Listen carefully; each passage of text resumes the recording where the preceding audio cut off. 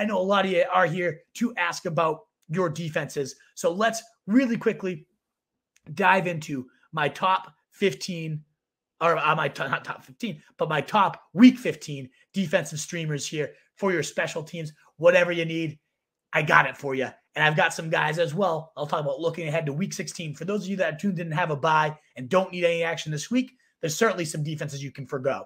My number one pickup for defenses, because they're both solid this week and definitely in week 16 as well, are the Denver Broncos. 44% rostered, facing the Chiefs last week, cutting a lot of leagues, despite the fact they're 7th in total defense, 7th in passing defense, 4th in scoring defense, and 9th on the year in fantasy points.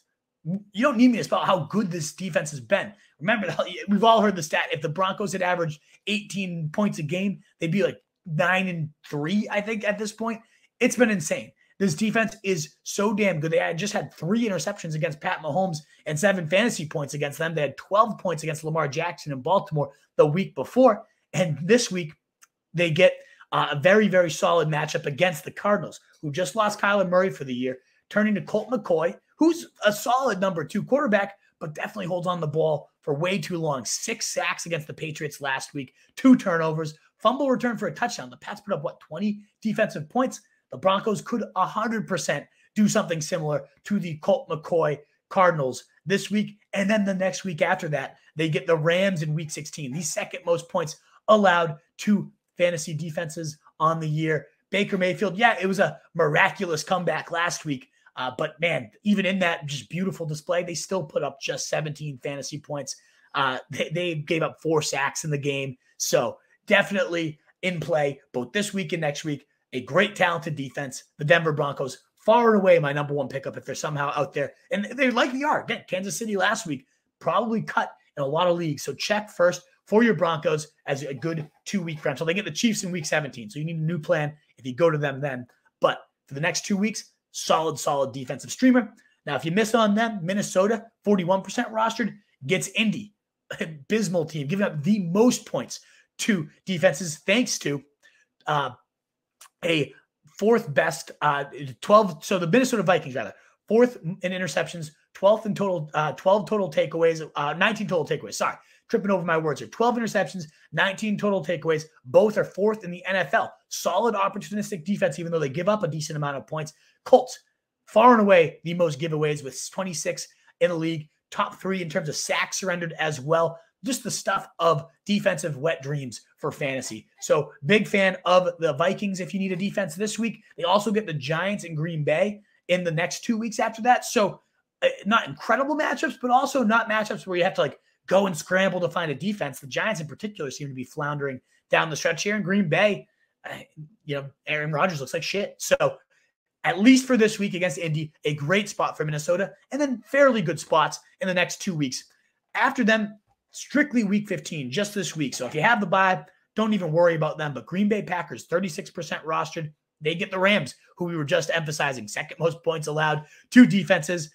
They've given up 5 top 12 finishes in their last 6 games. It's been a high floor, high ceiling, and they are best at giving up interceptions because Baker Mayfield, 6 ints in his last 8 games and nearly 3% interception rate for his career, more than Blake Bortles, more than Mitch Trubisky, these guys that we constantly associate with turnovers. So a defense that excels in interceptions, Green Bay, they have 8 on the year, solid overall, 8 in their last 6 games. They've been really turning over the quarterbacks at a very high rate lately. So Green Bay in a really good spot this week. But they're useless beyond this 1 week because they got Miami and Minnesota to wrap up your fantasy playoffs. So 1 week rental, but a very solid one at that for week 15. Cardinals, we just mentioned the Denver defense. Not a bad option on the other side is the Cardinals, given that the Broncos are absolutely abysmal. Sure, they scored 28 points last week. That's their by far high mark on the year. But they still, even in scoring 28 points, gave up 15 fantasy points to the defense thanks to 6 sacks, 2 interceptions, a defensive touchdown. Whew. The Denver offense has produced 3 top 5 defenses in their last 5 weeks. So high ceiling, 9 of the last 13 weeks on the season have been a top 12 defensive effort for teams facing the Broncos. They are just so pathetic. Russ might be banged up, which I don't even know if that's a bad, they might be better with Brett Ripien at this point. But Without Kyler Murray, they're not going to need a ton of points. That one reason they put up so many points was because the Chiefs were absolutely smashing them. With no Kyler Murray for Arizona, it's going to be an ugly defensive battle. We got a boomer bust defense that, yeah, sure, the Cardinals have given up a lot of points, but they're very blitz heavy. They get a lot of sacks, a lot of turnovers. So definitely a defense against a bad offensive line could get after the quarterback.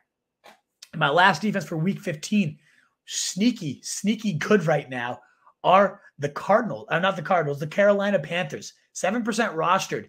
They've been actually genuinely good, holding 3 of their last 4 opponents to 15 or fewer total points before the bye week, and then 24 to Seattle, who's been one of the better offenses in the league last week, and recording 7 fantasy points in that game. Before that, 11, 9, and 10 fantasy points there. They now get Mitch Trubisky, who doing Mitch Trubisky things, 3 interceptions and 11 fantasy points allowed to Baltimore last week. So a great week 15 spot. They do get the Panthers, Detroit and Tampa Bay the next 2 weeks after that. I don't know if Tampa Bay is anything to shy away from, but Detroit's obviously a good offense. So week 16, not looking great for Carolina, but if you need a week 15 plug-in, I think they're in a very solid spot against likely Mitch Trubisky. And even if not, Pickett obviously has been a turnover machine. Now, if you got your bye week, again, I still think the Broncos, one of the best defensive pickups you can make right now, given they get the Rams in week 16. We already have been emphasizing the Titans facing Houston in week 16. Now, Houston did look a little more competent, finally going away from Kyle Allen. Who knows why he was even there in the first place, but it's still a good option nonetheless. So if they're out there 60% roster right now, check for them. If they're gone, though, you do get the Chargers facing Indy and the Rams in week 16 and 17. 2 of the literally 1 and 2 top matchups for your fantasy defenses. It did seem like against Miami, they only scored the Chargers 3 fantasy points, but they allowed just 17 total points against a really good offense. Seem to really be getting it together at this stretch run here. So I really think the Chargers are a phenomenal option. And then in week 16, if you miss out on all these guys, the Jets are still somehow out there in a ton of leagues. 38% rostered right now. Genuinely good. Since week 4, these are their fantasy finishes. 12 fantasy points, 9 fantasy points, 20, 7, 8, 10, 10, 8, 2, and 8. Really only one lackluster effort for this Minnesota Vikings defense since week 4. So solid floor, good ceiling. And they also, in week 16, faced Jacksonville, who, yeah, they just steamrolled the Titans. Maybe they get hot and just start piling on points these last few weeks. I don't think so, at least not against the Jets. A genuinely good defense.